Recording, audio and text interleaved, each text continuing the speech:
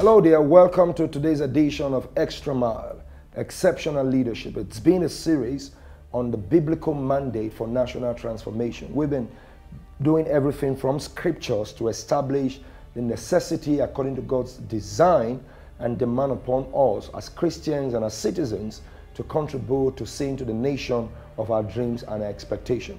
We've said repeatedly that we can't complain about what we permit. The reality of the matter is we have this nation where it is today, not necessarily because everybody has been contributory in its decay and unfortunate outcome, but simply because as stakeholders, we have not cumulatively or collectively done enough to ensure that a difference is the outcome.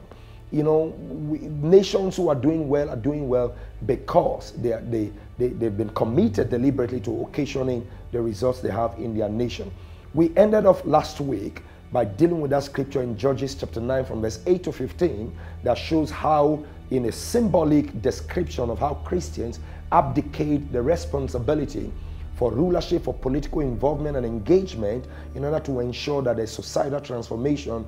We use the analogy of trees as contained in that portion of scriptures. You know, here's how the Bible puts it in the book of Luke, chapter 16 and verse 8. The Bible says, "And the Lord commended the unjust steward, for the children of this generation, the children of this world, are in their generation wiser than the sons of light." What a tragedy. What an indictment. What a conclusion about the aberration that is the situation we find ourselves in many places. And meanwhile, you read through the stories of nations that have gone through transformational experiences. You see the Christians were in a pivot, the central moving figures and players in ensuring that things became the way they become. Let me read a scripture or two for us that seem to justify some of the things. Because you see, as you study the Bible, you get to have further and deeper insight into the realities of our time. In the book of Genesis, chapter 4, the Bible paints a picture that you can glide over if you don't take a second look. Verse 17 of Genesis chapter 4 says, "And Cain knew his wife, and she conceived and bare Enoch. And he builded a city, and called the name of the city after the name of his son Enoch. And unto Enoch was born many sons," and on and on. Then from verse 19 to verse 22, the Bible says, "And Lamech took unto him two wives. The name of the one was Ada, and the name of the other was Zillah. And Ada bare Jabal. He was the father of such as dwell in tents, and of such as have cattle. And his brother's name was Jubal. He was the father of all such as handle the harp and organ.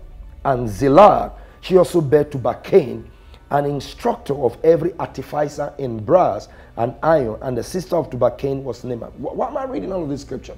The first thing you notice is that, strangely, people whose lives were not exemplary, at least with respect to biblical standards, were the progenitors, were the trailblazers in commencing things that the world celebrates today. For instance, the Bible talks about Cain. You know who Cain was? Cain was the first murderer in the scripture. His son was the first person to build a city. His grandson was the first person to go into real estate business. Another grandson of him was the first person to go into animal husbandry. Another descendant of Lamech, who was the first polygamist in the scriptures, was the first person that went into music, went into artificing, went into engineering, construction, and all of that. What does that say to you? It's strange how truly, like Luke 16:8 says, the children are in this generation wiser than the sons of light. Why should they be the one blazing the trail in leading the way for things that are good? I'm going to continue. You stay tuned.